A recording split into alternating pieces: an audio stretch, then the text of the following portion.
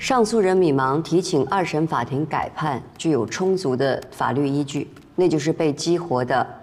正当防卫制度。2020年8月28日，最高法、最高检、公安部联合出台了关于依法适用正当防卫制度的指导意见中，明确指出，正当防卫是法律赋予中国公民的权利，坚持法理情统一，维护公平正义。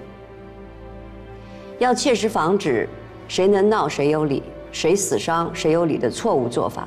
要坚决捍卫法不能向不法让步的法治精神。要立足防卫人在防卫时的具体情境，综合考虑案件发生的整体经过，结合一般人在类似情境下的可能反应，依法准确把握防卫的时间、限度等条件。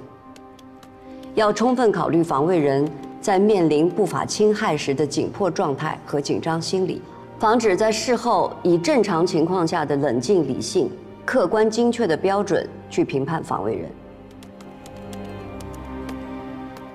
辩护人恳请二审法院能够适用正当防卫制度，依法纠正一审判决，改判米芒无罪，给米芒一条自由之路，给正当防卫制度一条光明之路。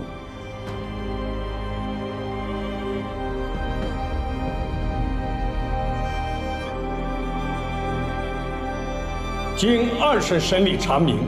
上诉人米芒面临正在进行的不法侵害，形成现实紧迫危险，符合刑法第20条第3款关于无限防卫的规定。对公诉人提出的本案不属于正当防卫的意见，本院不予采纳。对辩护人提出的本案系正当防卫且未超过必要限度的意见， 本院予以采纳。原判判决认定，米芒犯故意伤害罪，事实不清，证据不足，适用法律错误，依法应予改判。依照《中华人民共和国刑法》第20条第3款、《中华人民共和国刑事诉讼法》第236条之规定，判决如下：全体起立。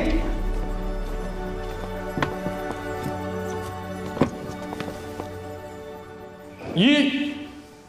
撤销海东省望海县人民法院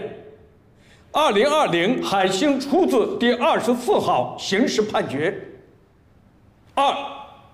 改判上诉人米芒无罪。